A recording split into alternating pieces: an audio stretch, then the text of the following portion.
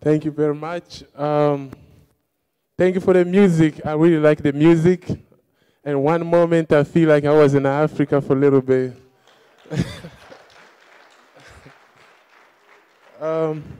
I really appreciate it. Thank you, Pastor Daniel, for inviting me here. I wanted to share a little bit stuff, what God has done for me in my life and my favorite scriptures. I'm going to bring up the scripture.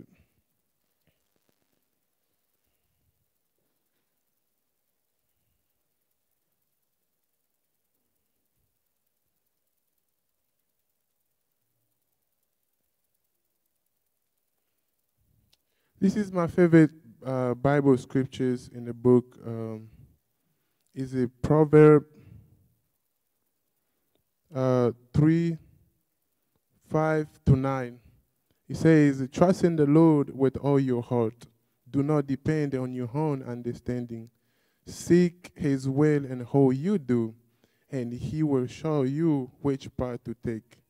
Don't be impressed with your own wisdom. Instead, fear the Lord and turn away from evil. Then you will have healing on your body and strength for your bone. Honor the Lord with your wealth, with the best part of everything produced. Then he will fill your barn with grain, and with your vat with overflow with the good wine." This is one of my favorite scriptures. Every time I think about these scriptures, he always motivated me because from what I came from and where I am today, I have not done anything on my own but to put God first in everything I do. Trusting in the Lord with all your heart means like you got to submit everything you have to God, because when we trying to do things in our own, we think we know what we're doing. That's why we bring a lot of different things that God doesn't want us to deal with. God is saying, trust me in everything you do. Bring your worries to me. I'll give you rest. I will take care of you. For me, I came to America when I was 15 years old. I had no family, had nobody. I was in an environment when people always told me negative. You will never be this. You will never be good. You will never be a college student. You will never play college basketball. I went back and said, why everybody told me these things? But the scriptures say everything is possible to those who trust in God. So do I need, I was like, do I need to keep listening to these people? Do I need to start with the word of God? Then I said, no. Maybe I need to trust God. I need to listen to what the word of God is telling me, instead listen to the people. There's so many different people out there. They want to tell you what to do. They want to tell you stuff that's going to bring you down. But instead listen to those people. That's what God wants us to live under his word. The word of God is always positive, because he says, my plans for you is to give you hope and good future. Because every time, God, he never wants anybody to fail. God is saying, I want a good future for you. Submit yourself to me, and I'll take care of you. Jesus talked about this in the Bible. It say, seek first the kingdom of God and his righteousness. The rest of the things is going to be given to you. When he talk about that, it's not like the rest of the things is going to be given to you as well. It did not mean a few things. It means everything. When we spend time with God, when we pray, we're not just praying for God to do things for us. Pray, we are recommended to pray. Prayer should never be an option for us. We should pray every single day. We should pray every single time in our life, because we got to thank God for him being such a great father for us. For us being alive today, we done nothing. If I ask anybody here, what did you do for you to be alive today? You're probably going to tell me, I done nothing. It's by the grace of God. We thank God for his grace. We thank God for his kindness to us. His love for us, we probably don't deserve God's love, but he said, my love for you is infallible, is unfailing. I'm going to love you forever. I need you to spend time with me. I need you to come to me. The stuff what we make it so hard for ourselves is when we trust God with the big things sometimes, but we don't trust God with the little things. We have to trust God with everything in our life. Trusting God, it is a big thing in life. My daddy used to tell me this. He always asking me questions. What is the hardest thing to believe in this world? I say, probably like believe in God. I say, no. The hardest thing to believe in this world is to believe in the things you don't see. It is very hard.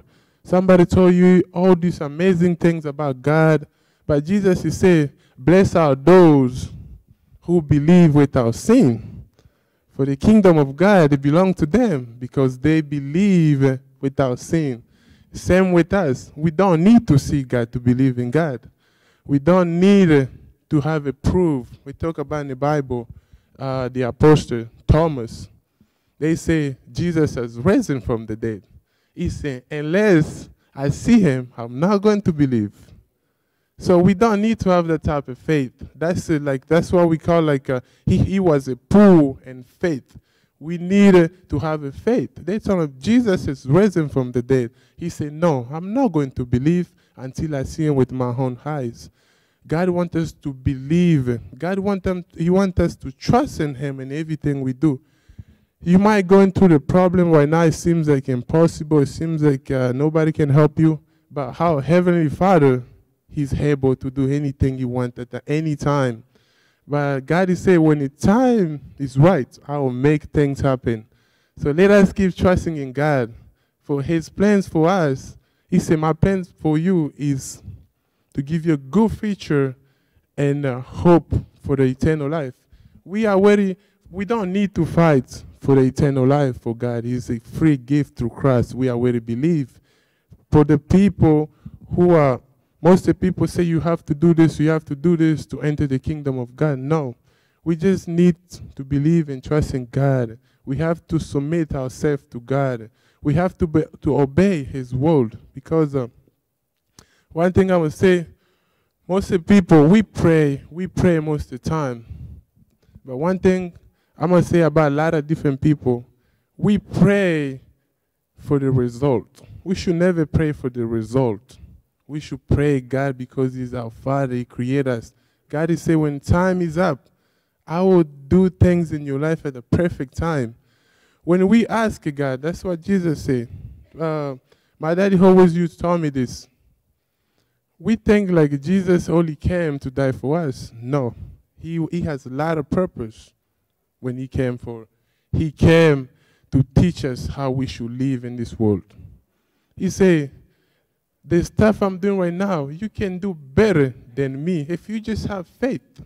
You just trust and believe in. You just trust, God is gonna help me doing this. And Jesus came train us how we should live. Jesus came and he praised us, say, let us pray for the kingdom of God to come on earth as it is in heaven. So that means like it is possible. If we all came together and pray for the kingdom of God to come, and God will make it come because it is possible. That's what Jesus said. Pray, pray, pray.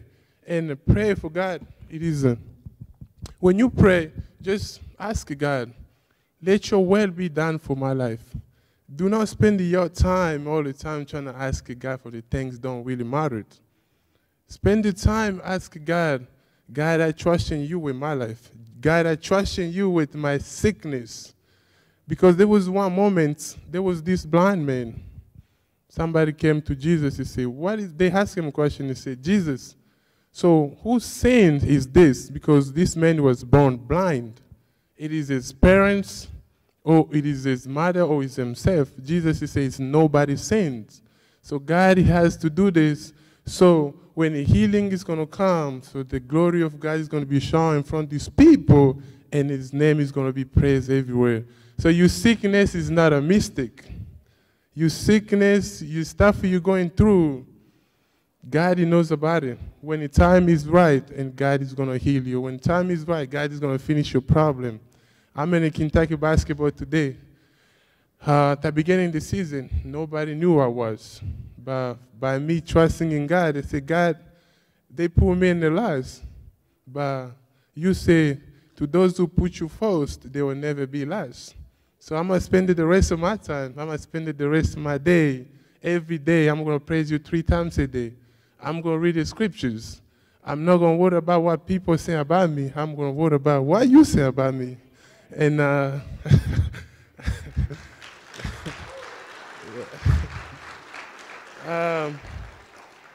and as we goes on, I just spend time with God. My teammate, I invite everybody, come in my room. Let's pray. Let's pray. Let's go to Bible study. Let's study about God, because this life we live in today does not matter. The life we wholly matter is the life Jesus went prepared for us. When we spend time with God, God is not just helping us with what we need. He's giving us strength. He's helping us to stay away from temptation. God is helping us in a lot of different things. For me to be here, I thank God. I thank God for all of you guys. And I wish you the special blessing for the future. The eternal salvation for Jesus Christ is preferred for us. And let us stay strong in faith. Let us be like these 3 people in the book of Daniel. When they stopped them, the king said, you have to stop praising to your God. You have to praise this God. If you don't praise to this God, my God I created, we're going to put you in the fire. These 3 people say, we're not going to back down. We're always going to worship the God. We believe he's going to save us. And even if he don't save us, we're not going to back down. He's up to himself, but we're not going to worship your God. We're going to worship our God forever and ever. And when you stuck with that faith and you trust in God with all those things, God is not going to let you down. God is not going to let you down. But when they put them on fire, nobody was burned in that fire. So let us have the type of faith. Let us trust in God in those little things, big things. Even you're facing death today. You go to the hospital, the doctor say, you got 24 hours to live. Tell them, no, I'm not. I don't have 24 hours to live. God is on my side. I will live it longer than you think. When you have a faith and you trust in God with all those things, God He make it possible for the things that we think is impossible. And we got to stop trying to answer our own prayers. We got to stop trying to answer our own prayers. We got to trust in God. Be patient. God loves those people patient. God created everything, but we are the holy people God created. We really struggle with God. We always disagree with God most of the time. But when we follow God, and he always makes things so easy for us. He told Joshua, you don't need to do anything. Just follow the instruction. Don't go left, don't go right. But if you just follow the instruction, you're going to succeed in everything you do. He told Moses, we went through a lot. Just because you're worshiping and praising God, it does not mean your life is going to be easy. The holy life is going to be easy. It's the life they prepare for us, Jesus. But we just got to fight. We're going to face the trial and the tribulation. Don't back down. For me to be here, my family is like, I probably say, probably like 15,000 miles away. But I'm here. I know I'm not alone. I know God is about my side everywhere I go. And I just say, God, my family might be so far away, but you are never far away from me. And I thank God for everything. Thank you so much. I really appreciate it. And thank you.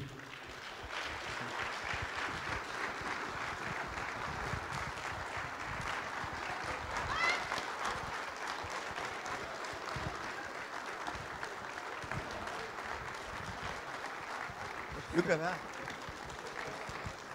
Can you clap for Jesus this time around? Give a hand clapping for Jesus. Jesus. Hallelujah. Thank you very much, Brother Oscar. It is not every day you have a basketball player from the UK basketball team with us, isn't it?